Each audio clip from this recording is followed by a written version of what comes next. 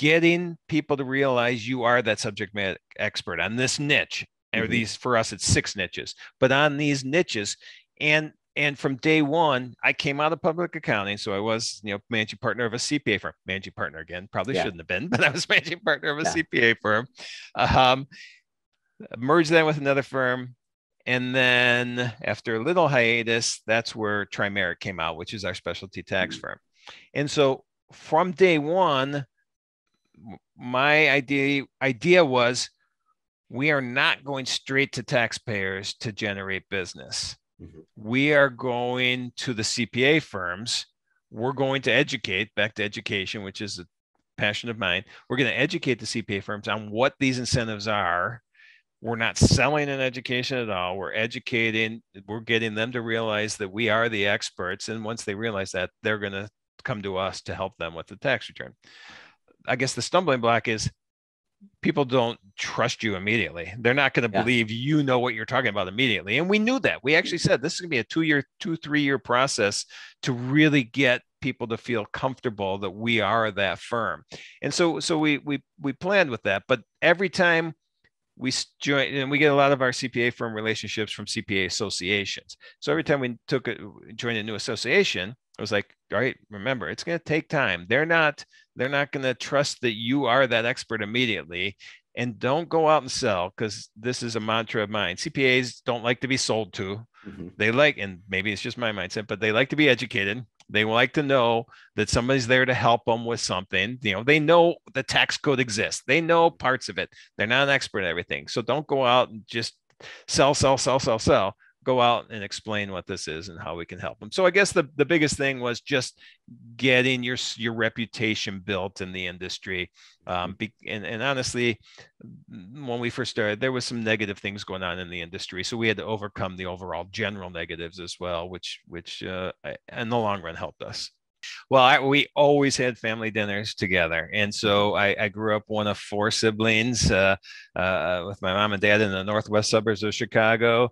And we sat down for dinner, and we do that as a family now, my wife and I and our kids, but sat down for dinner every night. And it was 3 boys for the most part growing up, because my sister was 13 years behind. So the growing up part was mainly the 3 of us until she came around a little later. But it was mainly sitting around the table, trying not to get in wrestling matches and talking about whatever sporting events we were doing that day. Yeah, typical boys, right? That's awesome. That's awesome. Like you mentioned, we were chatting before, we started recording here, that you started your first business when you were about 16 or so. What was the business, and what drove you to say, hey, there's something here. I'm gonna hang my shingle at such a young age? Well, so 16, and if I can remember, I'll be 60 in a couple of weeks here, so we'll see how good my memory is. But at 16, even then, I realized I did not want to work for someone, and it's more just a personal thing. It's like I don't like taking directions, which is a problem. It's a skill I've had to get better at, and I have. But I think it was partly that, and I just you see opportunities. And there's opportunity, and I'm going to go on a tangent here. There's opportunities in front of everybody every day.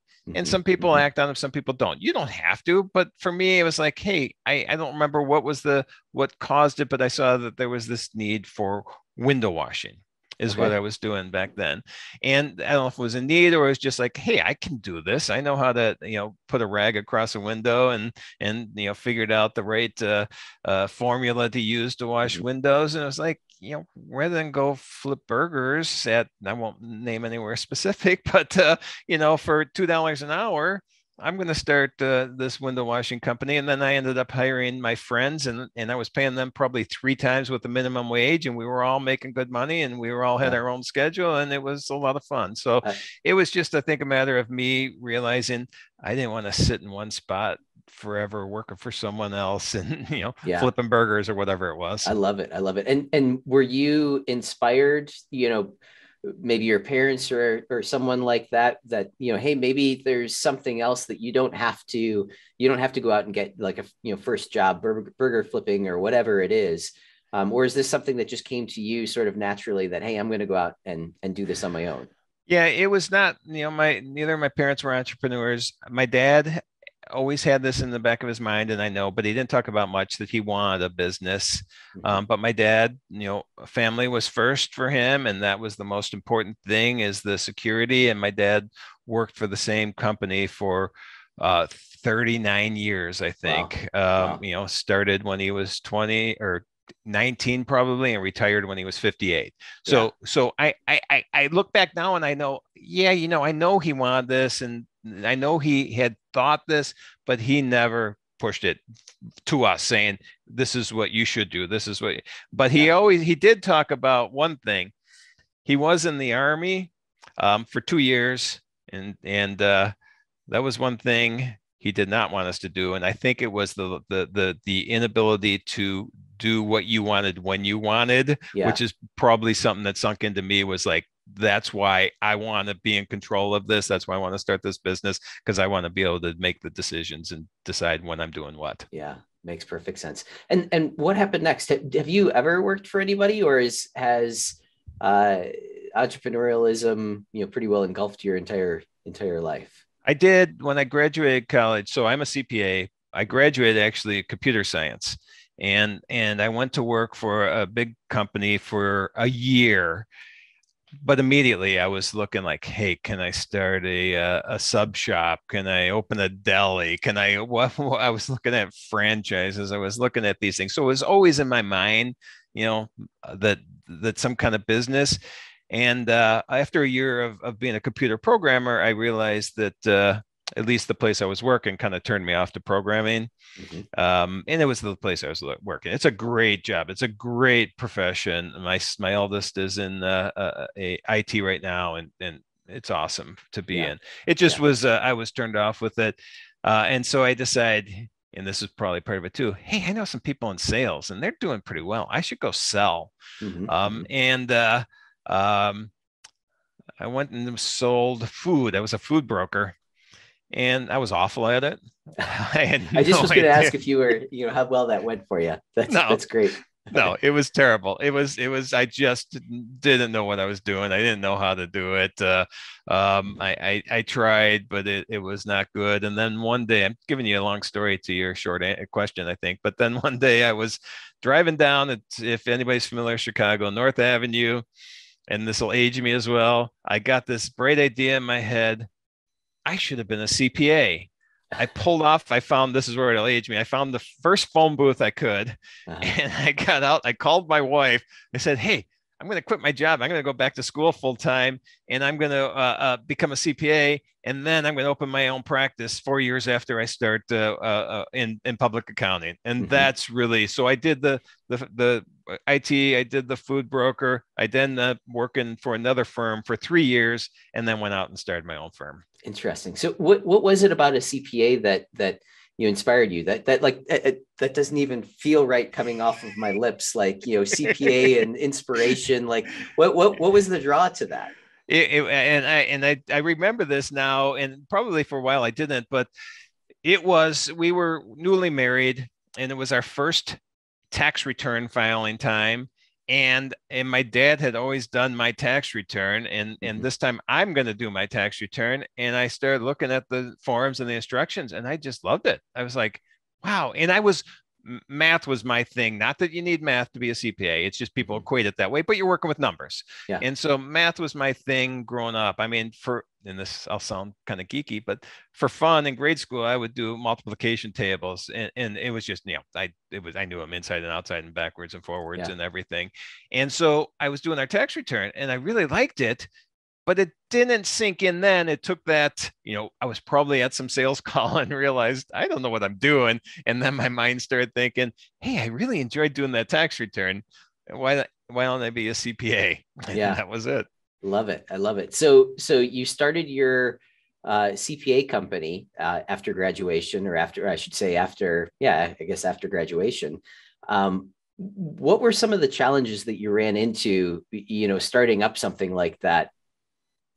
I'm assuming right out of school. Yeah. I mean, you didn't really have 3 years after I finished. I never got my accounting degree. I took enough classes in the master program to be able to sit for the CPA exam. And that was the key. I wanted to be a CPA. So I actually don't have an accounting degree. I have a computer science degree, and I have a lot of accounting classes, just not the degree. So I became a CPA. Then I went to work for a small firm locally, and that was on purpose because I wanted to start my own firm, and I didn't want to go work for one of the big, at that time was Big 8 firms. They're Big 4 now, because I want to learn everything. I want to be doing taxes. I want to do audit. I want to do whatever there is. And those were the two main things at that time. And so I went to work for them for 3 years, and they were great. Really, two partners there, both great guys. Enjoy them. Haven't had contact in a few years, but I really need to reach out to them again. And so then the question is challenges, correct? That when I started the firm. Yes. Yeah, I didn't. Again, I jump into things. I don't see that there is you should be nervous, or you should have, see that there's obstacles in the way, which that's a detriment somewhat. I should see that more. So I just jumped into it, and I really didn't have any idea how to run a firm. I knew how to talk to a client. I knew how to do a tax return. I knew how to do accounting, but then the overall just management of the firm, that was just not something skill set I had. I'm kind of an idea person, from a standpoint, hey, we can do this. I see the opportunity. Let's do it. I've never been the implementer that much. And it took me, and we can go deep into this at some point if you want, but it took me to my mid-50s to realize that's not a skill set of mine. And that's something I should have known a lot earlier in my life. So how did you present yourself? And I don't want to lead the answer too much, but how were others perceiving, your direction when, at least from your perspective, how do you, looking back on it, knowing what you know now, what were you doing to people, or what were you adding to the situation that says, I'm not good at this. This is not my skill set in your own mind. Yeah. That makes sense. I'm going to try to answer this, but I'm not sure I had the answer right off the top of my head. Because the one thing I'm really good at is being an educator. I can educate on things I'm passionate about, which is specialty tax topics, self-evaluation of your skills and what you're good at, what you're passionate about, and what you're not good at. I can talk about that. I can educate on that. I'm not good at educating on as much as I think the how-to when I'm not passionate about it. And so with accounting, accounting's, to me, is boring. I like tax. People think accountants, they think accounting. That's not just because you are a CPA doesn't mean accounting's your thing, because tax is completely different than accounting in my mind. And so we were doing a lot of accounting work though. And I probably just would hand that off and let people do it, and didn't review it as much as I should, didn't educate them on the process of doing it like I should. It was just like, here, you should do this. When it was the tax end of things, and I don't know why this didn't kick in, but when it was the tax end of things, oh yeah, I'll talk tax. So this and this, and don't forget about that, and this deduction here, and hey, we can save money by doing this. That I would get excited about and passionate about. I didn't see that in myself for years, that there was a disconnect between the things that I was passionate about and how I communicated on that end compared to how the things I was not as passionate about and how I communicated on that thing. Yeah. So it was just, if you look back now, he just didn't like that part. He wasn't passionate about that part, so he didn't spend his time on it. I didn't know that. Yeah. No, that's great. And so you also mentioned, before we start recording here, that you now have a team, you have employees that, you hand those things off to, when you're not passionate about it, or something that that you're not good at.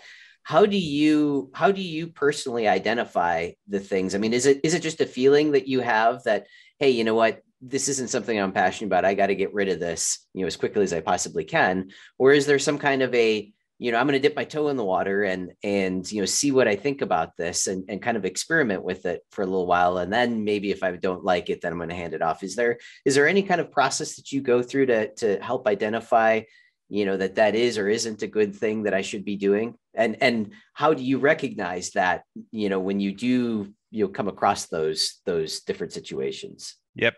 And so I can go the long answer of how this changed, or I can go the short answer and just tell you that right now it's just my passion is educating on tax topics. So if it's a podcast that I'm either the host on or I'm being interviewed on, I'm doing it. Yeah. If it's an article that we're going to write for, I've had a bunch of articles published in 3 different industry journals recently, which is not even necessarily a tax topic. One of them was about the benefits of hiring individuals with disabilities, but there's tax tied to that as well, potentially. I'll do that. If it's a webinar that we're going to go out and speak, if it's a speaking event at an association, at a conference, all those things I'm going to do. But it sounds like a very small window of things. I'm very busy with it and love every single minute. So to me, it was just identifying that those are the things that I like and those things I'm really good at. Now it sounds like I have a big ego, but I am good at it. Oh, good. So it's really good at. So that means that in most businesses is probably a pretty small portion of overall business. For us, it's been a huge, from a growth standpoint, me getting out in front of people, but there is 95% of the operations that I'm not touching now. And so as an example, and we have really good people. I'm very fortunate. We've had some significant growth in the last handful of years, really since I switched my role. Since I switched my role from managing partner, which is not the skill set I have, to this person that's out in front and the face of the operations and out, talking and educating. We're up 800% as a business in that 5-year time. So it was important, but it's not just because I changed this. It's because we also put my partner in charge of the firm. He's managing partner, and it is his skill set to a T. I mean, we should have done this years ago, and we didn't. And so an example is 2 years ago, or a little over a year ago, some significant tax incentives came out because of COVID. The employee retention credit is a big one that when this came out, and again, I'm a little geeky when it comes to tax, but I got enthralled with this and I started reading it and I started learning everything about it. And I felt, hey, I can go educate on this. I wasn't even thinking that this was going to be a service we do. I thought it could be, but I didn't think we were prepared. We just didn't have the people in place, I didn't think, to do this.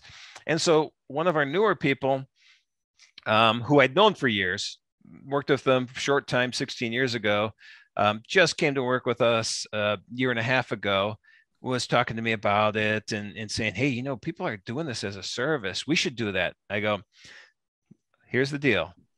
I'll learn everything about it.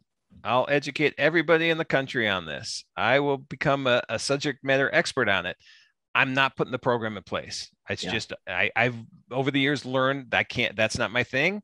And so if you, Barry Devine is the gentleman, if you want to put this together, the internal program to run this, have at it. It's yours.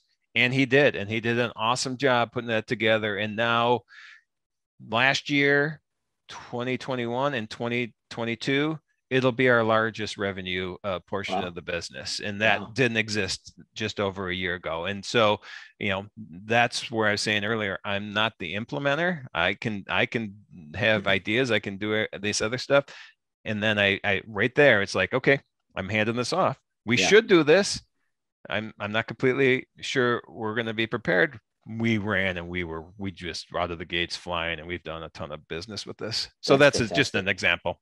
Yeah, no. So you as the leader of the company, handing that off to somebody else, and you've known this person for quite some time. Were you confident in his ability to be able to do it, or is it, let's try it and see what happens? Or what was kind of your mindset, going through when you were making that decision of, okay, let's give this a try?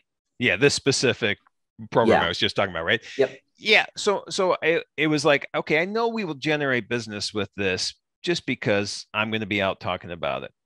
So I originally thought, well, should we just find an outsourced partner that, has the resources internal to do this, off the bat? And so that's what I was looking at right away. And so we had that as a backup if we needed it. So I had talked to them, I'd worked with them, people I know, and it's like, we can do this. And we did a couple projects with them at the beginning just to see how it went. But, Barry got this set up so fast, and I'm very confident in our people. And we have an unbelievable group. I mean, honestly, I'll probably start tearing up when I talk about it, because we have such a good group, hardworking, but have fun, know their stuff, not afraid to make suggestions like Barry did, not afraid to run with an idea, which I think as a leader, you need to, I'm going on tangents now, you have to give people that freedom, because that's how you grow as a business. It's not my ideas that do it, it's everybody's ideas. And so once I saw that we put this together, it was like, yeah, okay, we're good. And we have a better program in place than anybody, a month into it, I thought. And now, 13, 14 months later, it's, what we put out as a product, I don't think anybody can touch. That's amazing. That's great. When you started to, how can I say this? So when you were having them, implement all of these, or I don't even say you, when your team was implementing all of these things, it sounds like there was already an element of a great culture that had been created. So did you purposely, take any steps when you were forming all of this? Did you purposely take any steps or like, do your core values and put that all together so that you were attracting those people that, like you said, you mentioned that, it sounds like it's a fun place to work. People aren't, take it, or they're not overly serious about things, and they're willing to, step out and take those risks. So all of those are great elements to be able to have in a company. Did you purposely set that in place, or is that something that just sort of spawned on its own?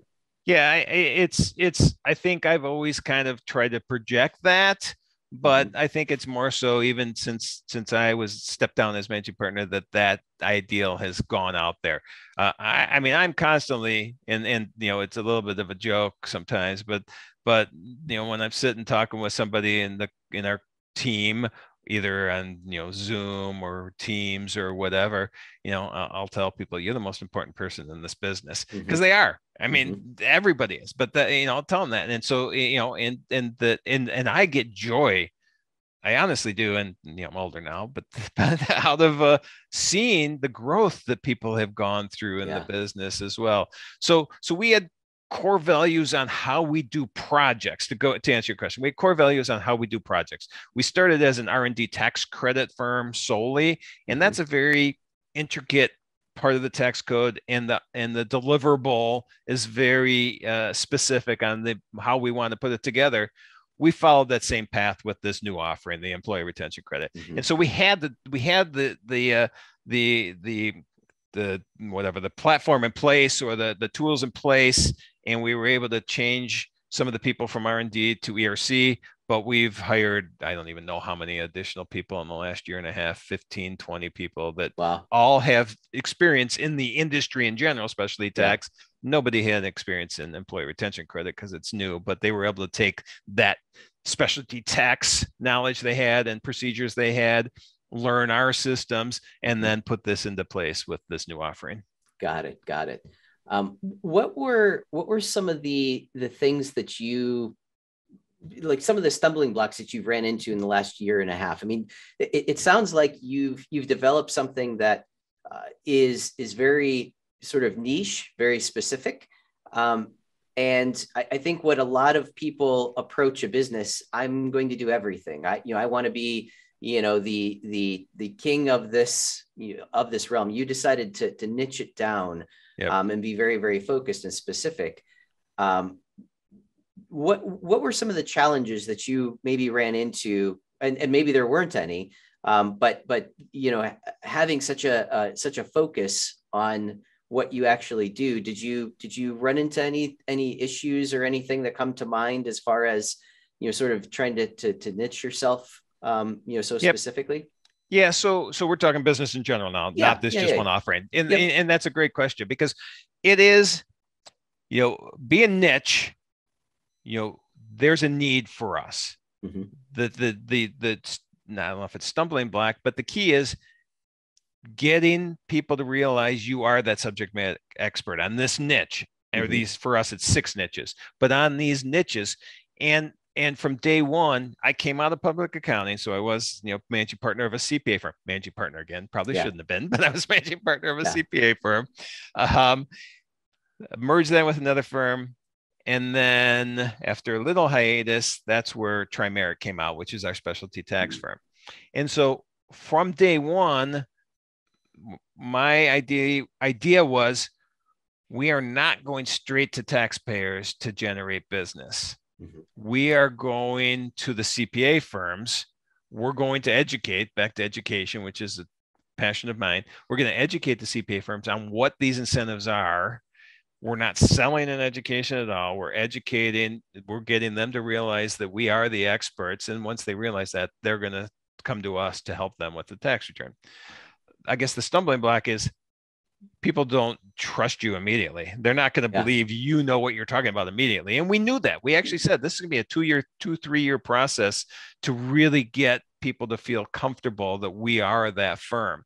And so we planned with that. But every time we join, and we get a lot of our CPA firm relationships from CPA associations. So every time we joined a new association, it was like, all right, remember, it's going to take time. They're not going to trust that you are that expert immediately.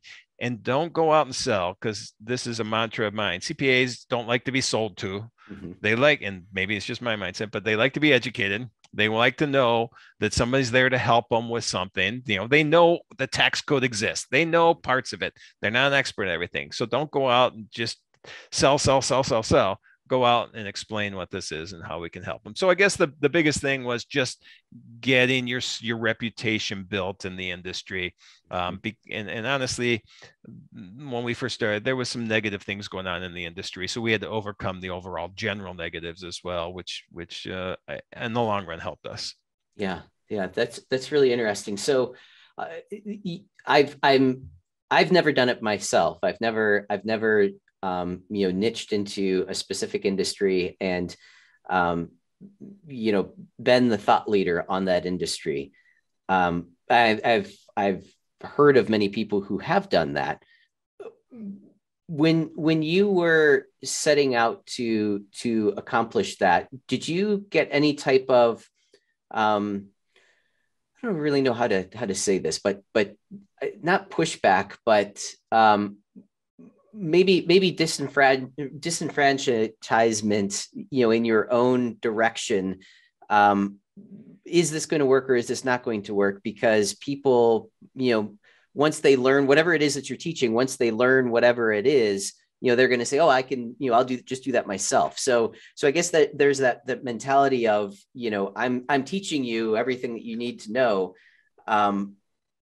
But yet I want you to come back to me, to help, when the time comes. So did you ever have any of that sort of balancing where, here's a line that we don't want to cross, because then that's sort of like that's the secret sauce? Or is it give them everything, let them know that, you're the expert, and then, playing on the fact that people want help, they want to be led, they're going to come back to you when they get into those situations. Yeah. So one of my new mantras, but it's always been my mindset, but I've just say it a lot more lately, is share your knowledge.